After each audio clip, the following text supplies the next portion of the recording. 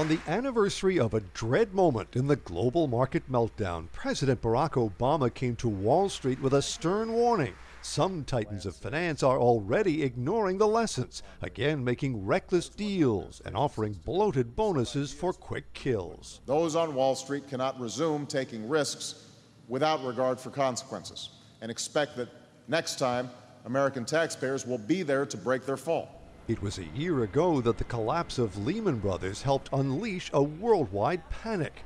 Since then, Obama says a massive bank bailout and government spending spree have helped markets restabilize. We're beginning to return to normalcy. But here's what I want to emphasize today. Normalcy cannot lead to complacency. Hence his fresh call to Congress to pass strict new financial rules of the road. Obama would give the Fed sweeping powers over the market's biggest players and create a new consumer agency to police credit cards, mortgages, and other personal loans.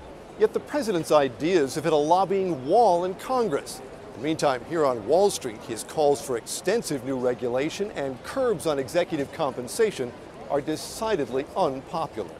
Wall Street traders watched his speech with a healthy dose of skepticism. We don't like to see big government. There's no question about it. We're a free market capitalist society behind all these traders. We like to see that continue. The reality is that we're all in this together.